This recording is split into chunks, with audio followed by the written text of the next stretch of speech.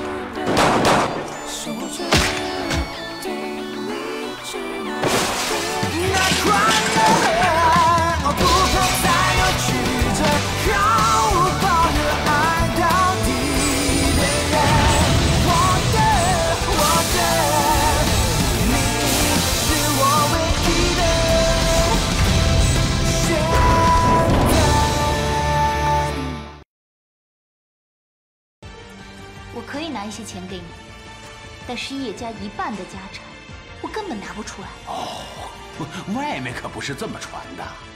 杜小寒，我警告你，你要敢骗我，信不信我马上揭穿你的身份？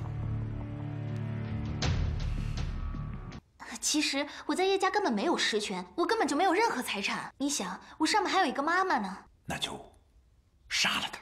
这个时间点太敏感了，别人会怀疑的。 那我就想办法弄点慢性毒药给你，神不知鬼不觉，到时候你我就可以躺在金山银山里一起快活。我知道，你一会儿先走吧。我可不走，我要让你把我弄进叶家，我要拎着你。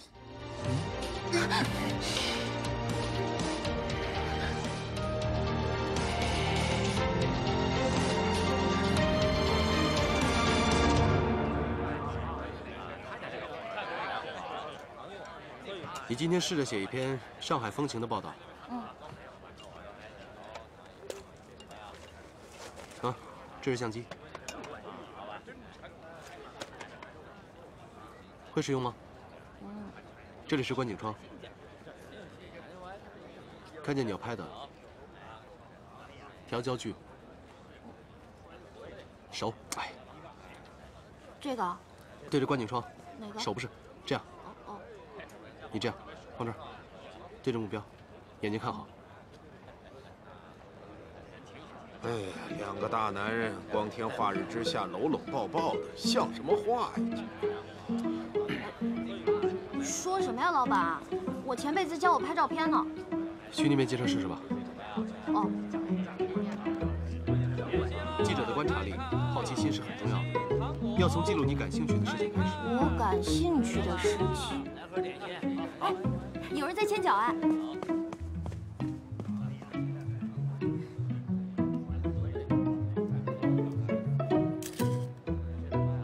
哎，别拍了，别拍了，牵脚你也拍？哦，好，不好意思啊。哎，拉洋片。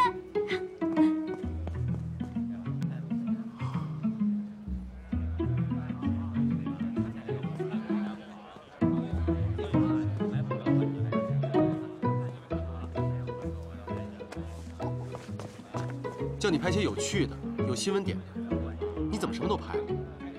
我对这些东西都有兴趣啊。你不是这类的人吗？拉洋片、修脚，不是每天都看得到吗？这个说来话长，是这样的，自打我有记忆以来呢，我对天津比较熟悉，对上海呢，比较陌生了。所以你是天津人？真要解释起来的话呢，算了，我对你的身世没什么兴趣，你可以闭嘴。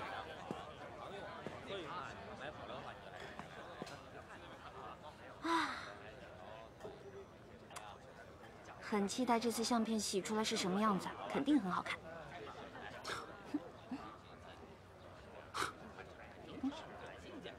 你笑什么？其实你笑起来挺好看的，没事多笑笑，别老板着一张脸。我不希望别人认为我有断袖之癖啊。哦，不过每次你靠近我的时候呢，我其实也感觉挺别扭，所以我们还是不要做这件事啊。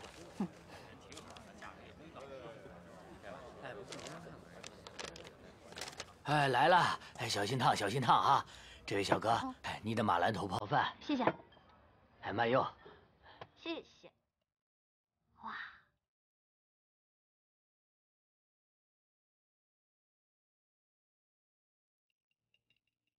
来，蒋家特制马兰头、黄鱼干、酱瓜泡饭。菜单写你这道菜名就满了。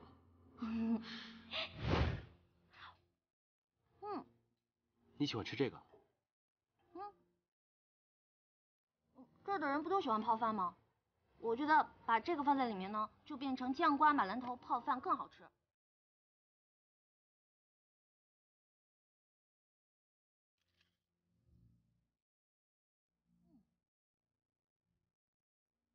你先吃，我会报销。温馨主笔。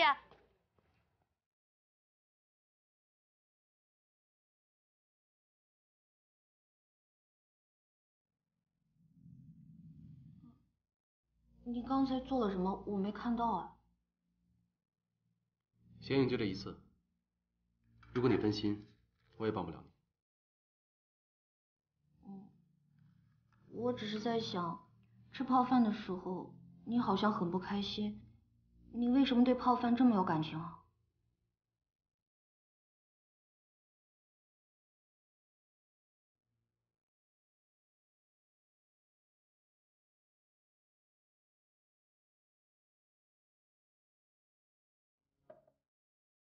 显影剂呢？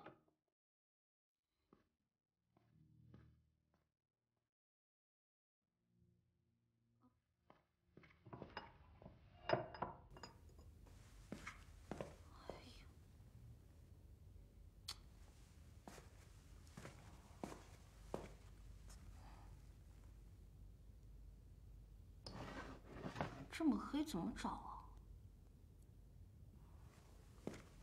温馨主笔，这里太暗了，我帮你点蜡烛啊。哎，不可以！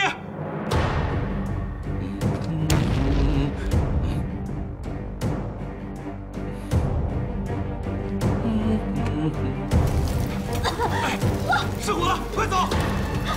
哎，小鸡，走！哎，等一下，士官！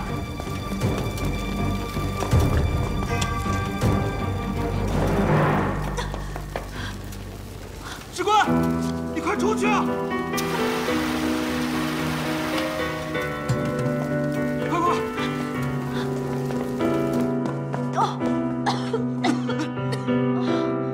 你知道你自己在干嘛吗？你又跑进去干嘛啊？妈妈，这给你，因为我觉得这张照片对你很重要。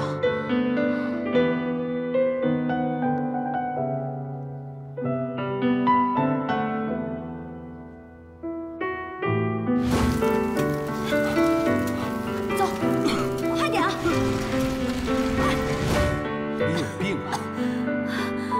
自己不跑，还跑回来救我。难不成我把你一个人丢在那边啊？我不会放你一个人不管的。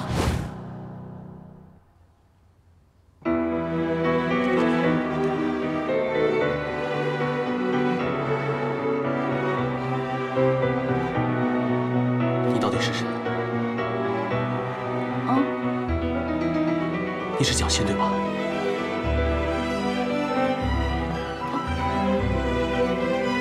你是蒋欣对吧？你为什么要女扮男装？你为什么要骗我？你不认识我？糟了，让他发现我是白家夫人蒋欣怎么办？回答我！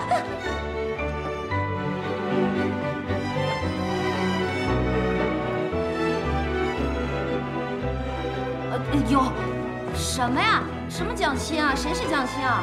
我是石官，我也没有装作不认识你，我是真的不认识你。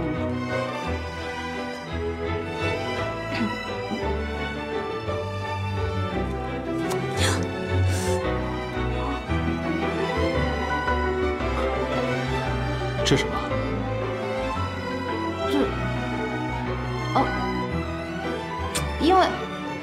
因为我声音这样，我本来就很自卑了，再加上我又长不出胡子，所以总被人说成娘们儿，谁心里好受啊？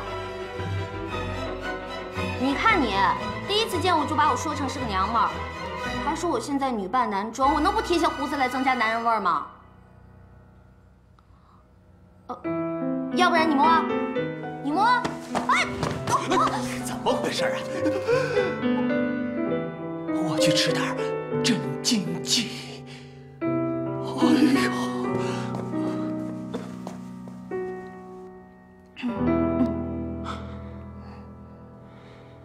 你真的不是蒋欣？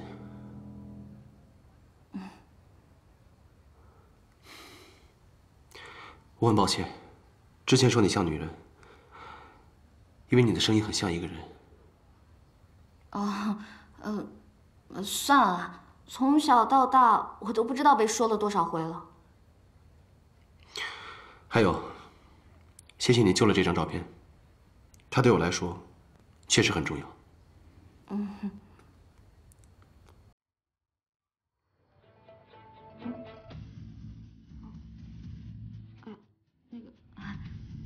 太脏了，我去洗下手。士官，你之前说你家在……哦，我家在博物院路上的石库门。那就在报社附近啊。要不你回家整理一下？哦，不用，我随便整理一下就好了。你一身的焦糊味儿，不好闻，回去换件衣服吧。哦。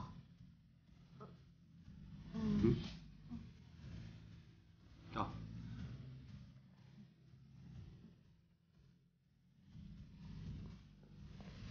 士官。啊？明天开始就不要再沾那个了。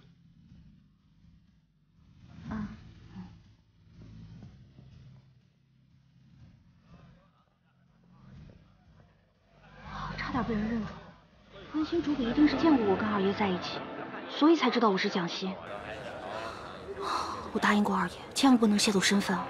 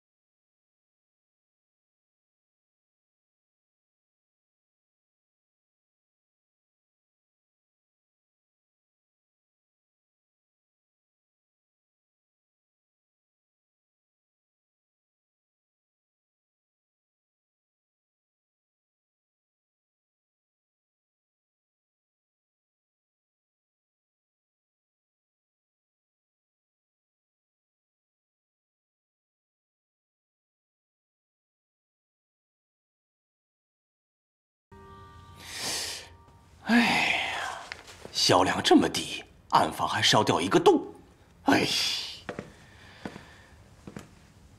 哎，哎，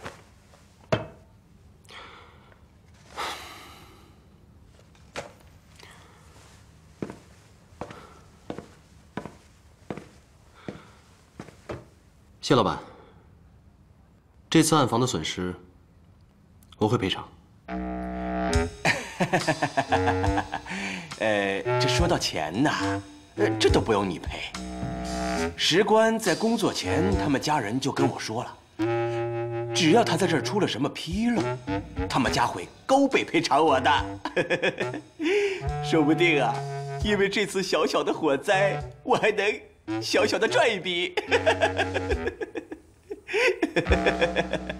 对了，谢老板，我一直想要问你，你怎么会让一个女孩子女扮男装来我们这里工作？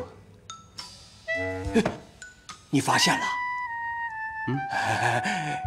其实也没什么。这个石棺呢，一看就是有钱人家的媳妇儿。哎呦，她也快嫁人了，她就是想啊，在嫁人之前啊，出来工作，挣点钱，能给她未婚夫买个戒指。你说多感人呐！再说了，她的薪资大部分都是他们家出的。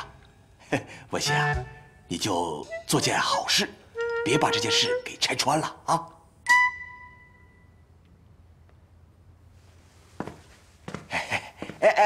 伯贤，我是想问你啊，我有些好奇，你怎么一看到石棺就有敌意，而且还不让他当你面前说话？因为她的声音真的太像我认识的一个女孩子了。就声音像吗？长相呢？长相像吗？我认识她的时候，我的眼睛不太方便，所以我其实没见过她。看你这样柔肠寸断、思思念念，这个女孩多半是你情人。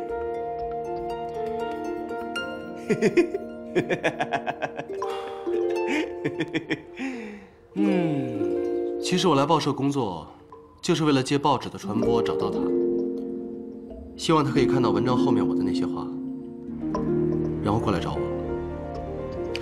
你们就没有共同认识的人吗？让他来认，这长相不会变吧？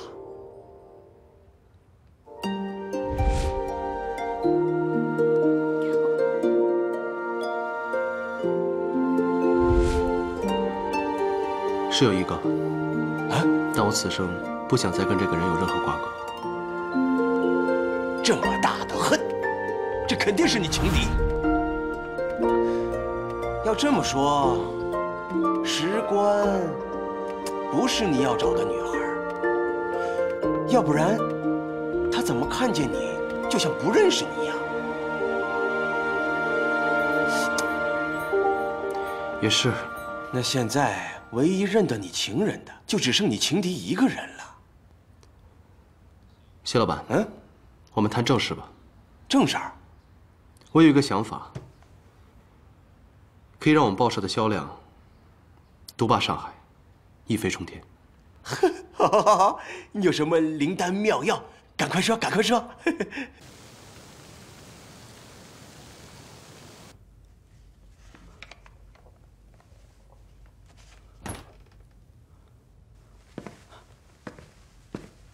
小姐，你找我？我把账册重新彻查了一次，发现有几笔账出入都有问题，而且经手的人都是你，王秘书。小姐，这本账册是5年前的，有些事情我已经记不清楚了。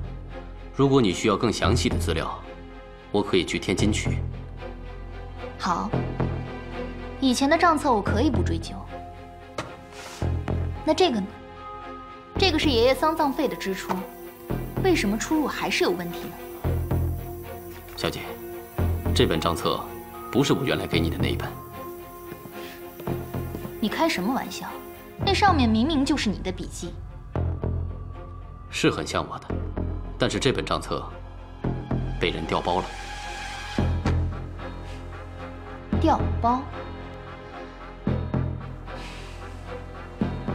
也就是说，有人要陷害你了，王秘书，你在爷爷这里深得爷爷的信赖，底下的人也很尊重你，你说是谁会故意陷害你？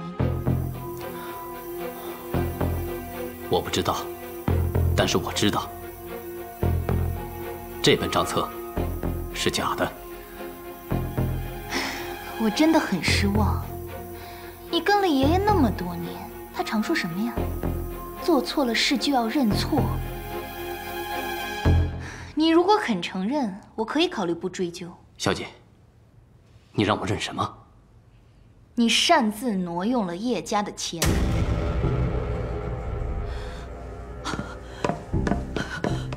夫人，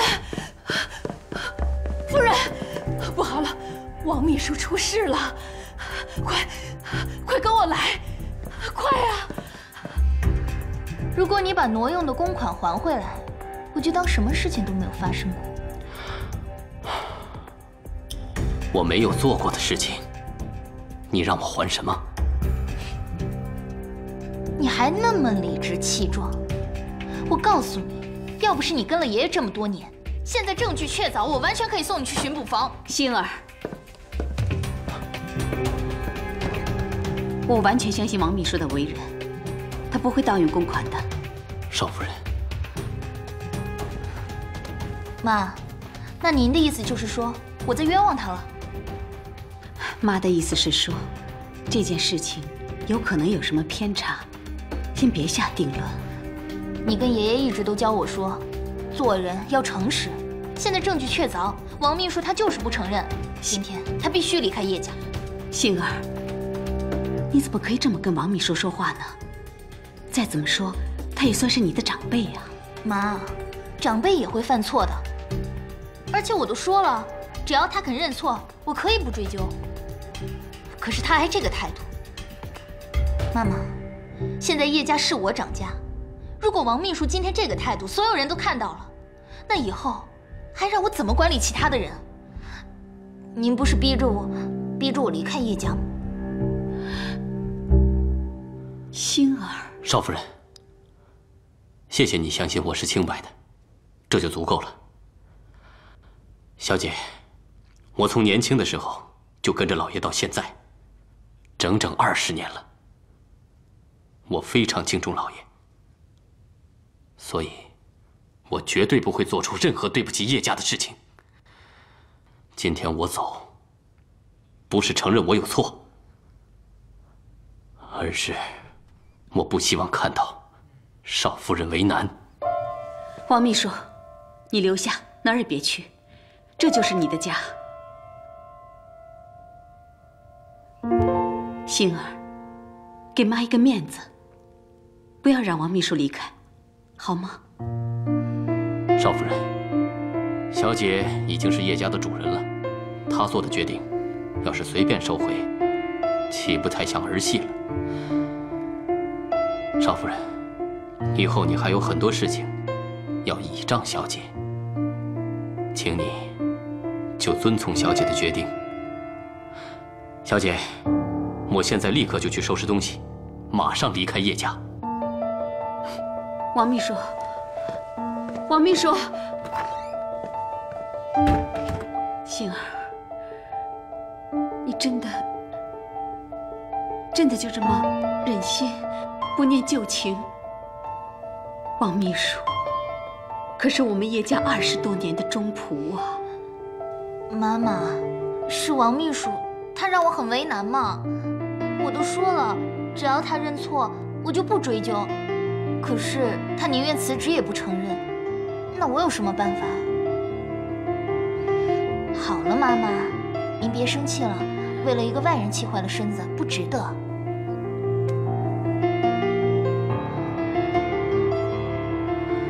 李嫂，回房。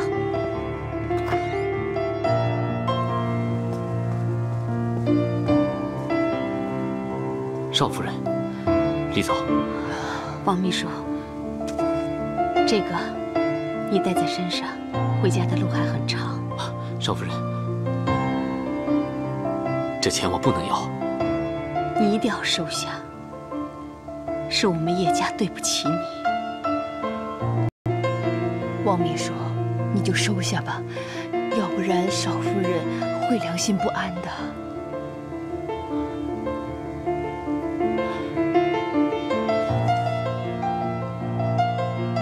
谢谢少夫人。天气这么冷，李总，还是带少夫人回屋吧。好，请少夫人多保重身体。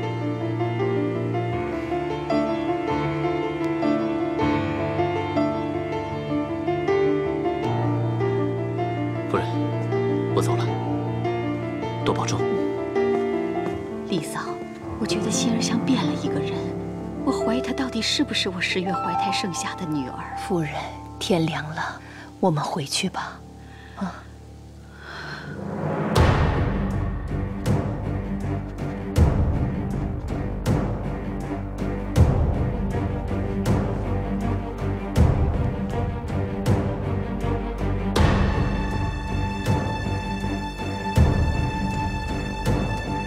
有什么事吗？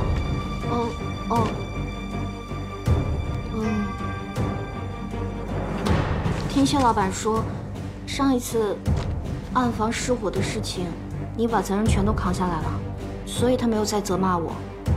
我是想跟你说一声谢谢。还有就是想问你，有什么我可以帮上忙的吗？或者你要写什么专题，我可以帮你找资料。不必了。这一次我们要做的人物报道，算是报社的机密。你才刚来报社，我跟谢老板协商过，有些内容不打算让你知道。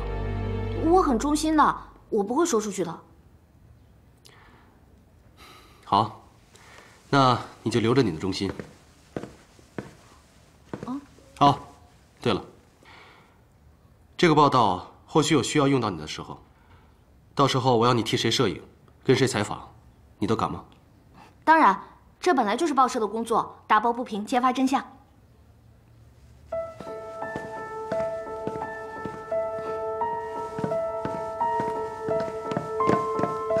那我今天报社没什么事了，你去外面摄影吧。我一个人。成熟的记者都是一个人独立工作的。谢谢。那冲洗照片呢？附近多的是照相馆。啊，明白了。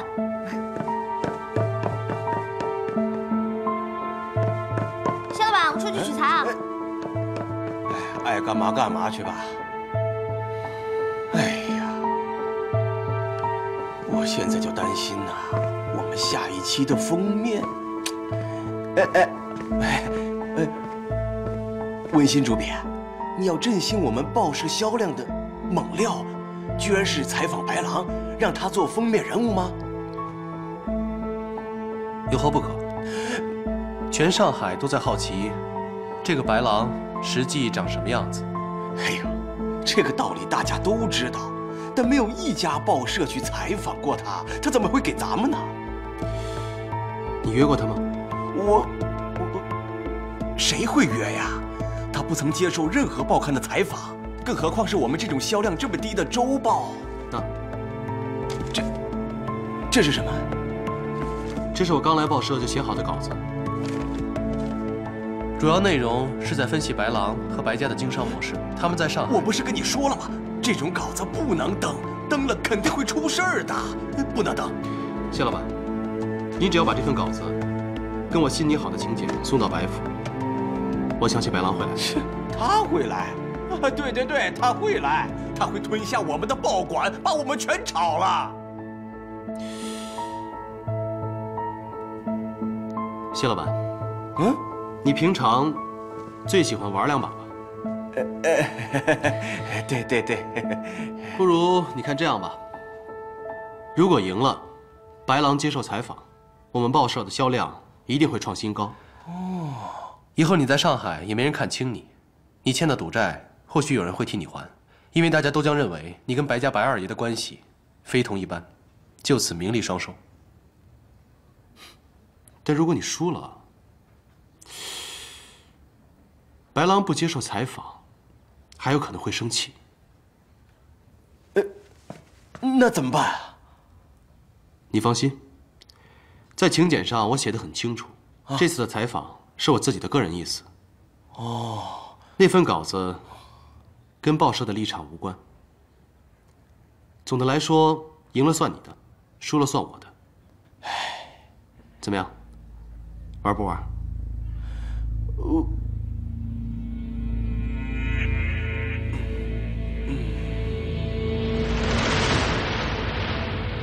好，就赌这把。为了报社翻身，拼了！对了，我还有一个条件。哎呦，我的大才子，你还有什么花样啊？你到时候就知道了。我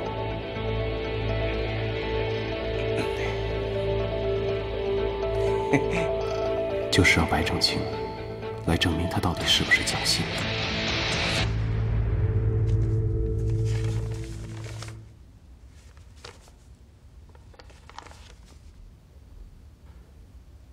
白二爷，您与白家的形象向来颇受争议。有人认为您富可敌国，是租界的地下皇帝，但亦有不少人指出，白家经商过于霸道。我报本着实事求是之精神，欲为市民找出真相，请白二爷明日至本报社接受采访，诉诸大众公平，互报文心。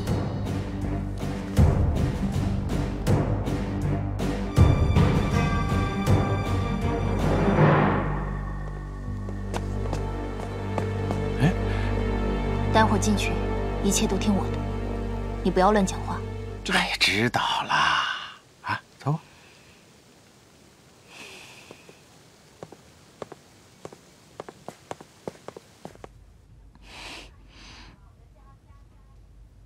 这位是妈妈，他是我以前在上海的朋友，他叫汤湖，我想请他到叶家来帮我。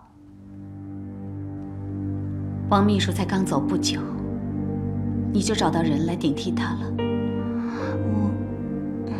不是了，您知道叶家的家产很庞大，我又才刚刚接手，很多地方都不懂，真的需要一个人能够过来帮我啊。丽嫂，扶我回房间吧。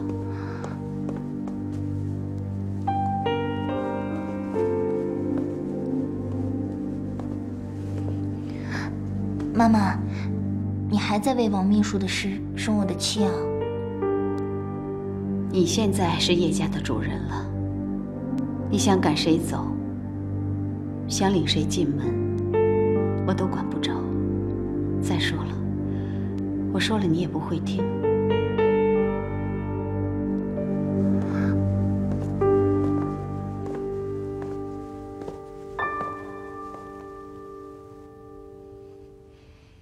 行了，人都走了，看什么呢？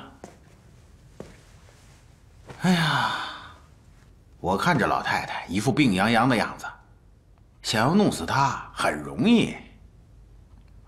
你小声点，妈妈会听见的。你脑子是不是坏掉了？这包是砒霜，以后在她每天吃的东西里放一点，她就会慢慢的毒发身亡。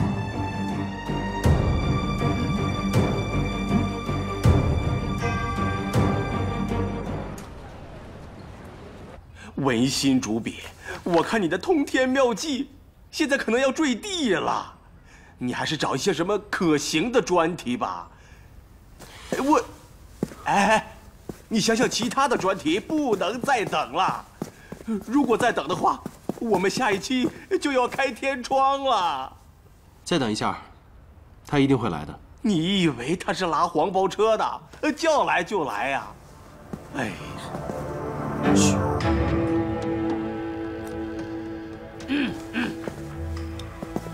你们家老板呢？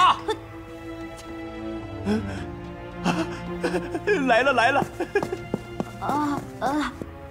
谢老板。别说了，我知道了。哎呦，小哥，互报是吧？对，都准备准备吧。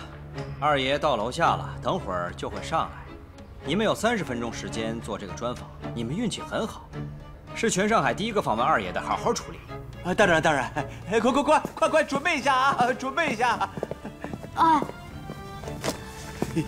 哎呦，文心主笔呀，你真是神通广大呀！白二爷竟然答应我们的专访了。真的吗？是的，是的。你们要采访的是白家白二爷？对呀，对呀。所以，主笔之前说的那个不愿意说的秘密就是这个？谢老板，人我约出来了。你之前答应过我一个条件，我希望今天能由史官来采访白狼。我？这是我之前和谢老板的协议。我不想跟奸商有什么来往，所以一会儿我就进去整理资料。至于谢老板，他不识字，认识，但略少。略少。所以只好由你来采访。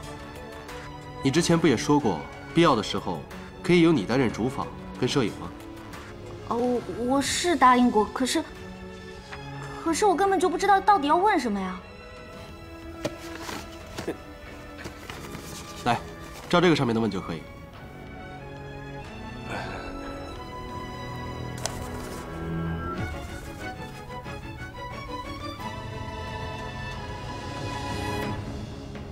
怎么，有什么难言之隐吗？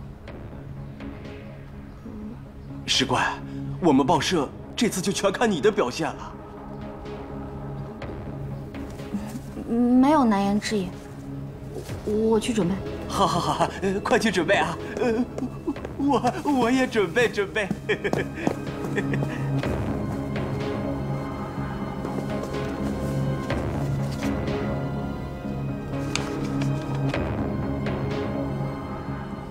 倘若你真的是蒋欣的话，那白狼一定会把你认出来。我真的很想知道，你到底是不是蒋欣？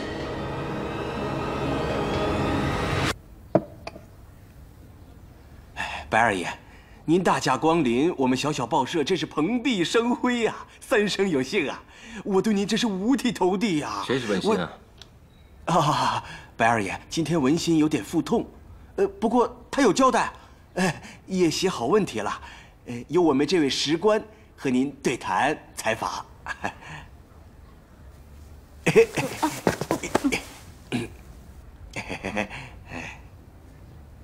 问吧。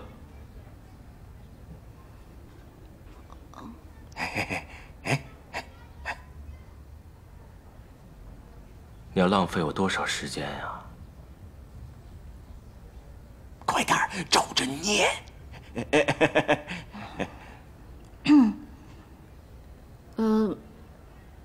上海人只要一提到白家白正擎，难免议论纷纷。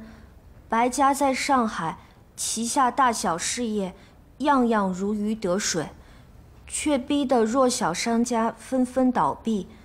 白家经商行事霸道，以钱逼人，如此做法就不怕有自食恶果的一日吗？三国曹操曾经有过这样的感慨：涉使国家无有孤，不知当几人称帝，几人称王。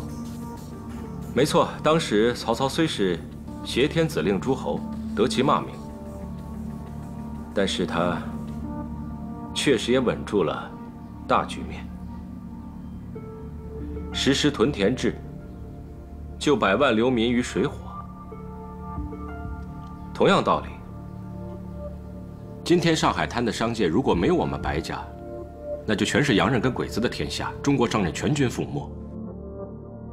我企图心强，那些跟不上脚步倒闭的小企业跟摊商们，我是不会等待的，因为洋人同样不会给我机会。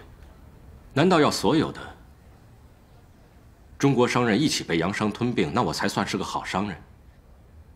经营事业有时不能心软，更要逼众人进步。我必须巩固华人在商场屹立不摇。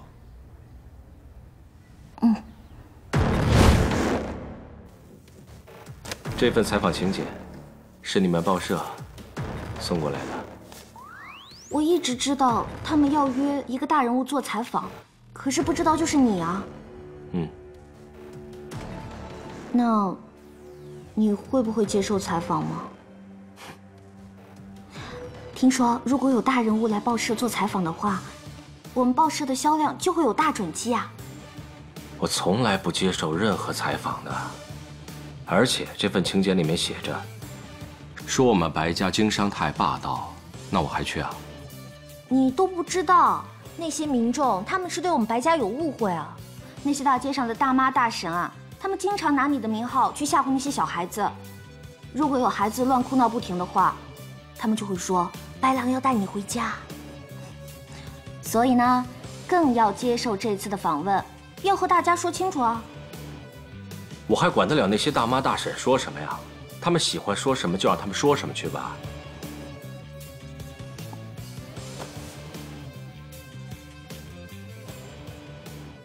哎，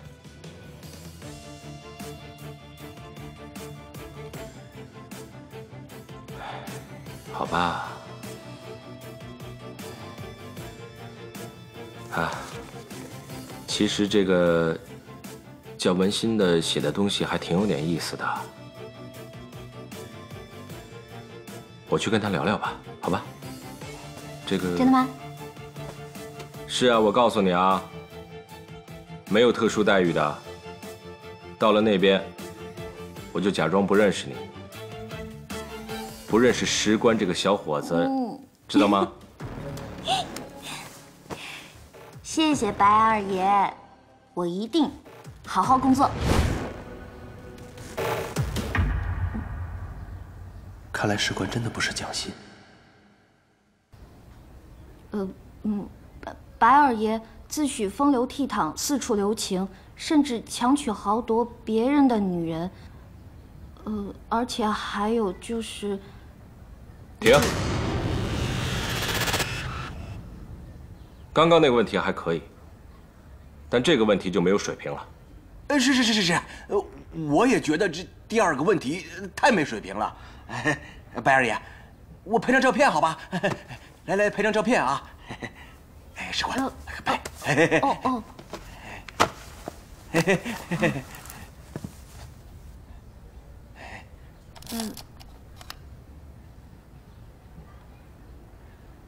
那个，您可以笑一下吗，白二爷？我拍照从来不笑的。哦，快呀！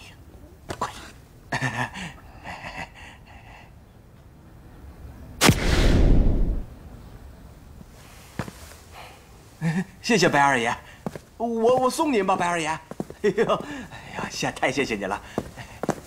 白二爷您慢走啊。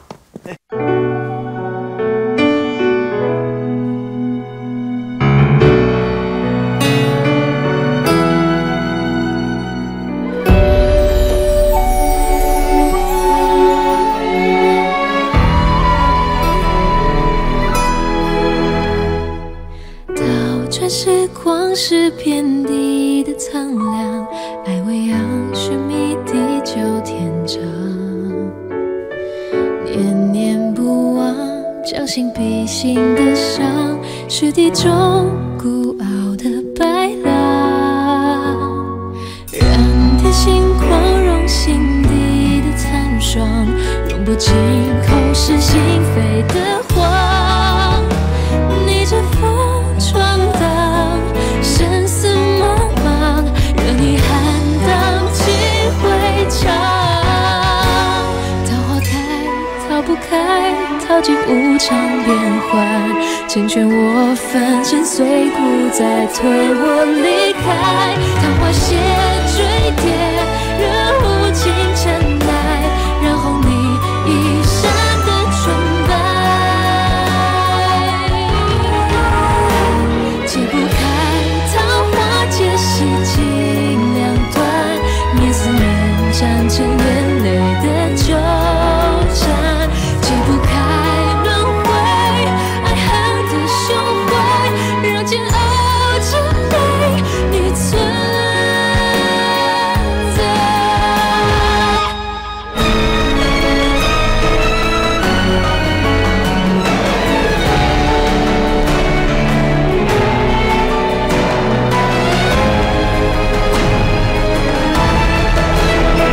情不断，桃花劫藏的勇敢，越挣扎，黯然神伤越盛开。剪不断，我在手心的未来，用一切将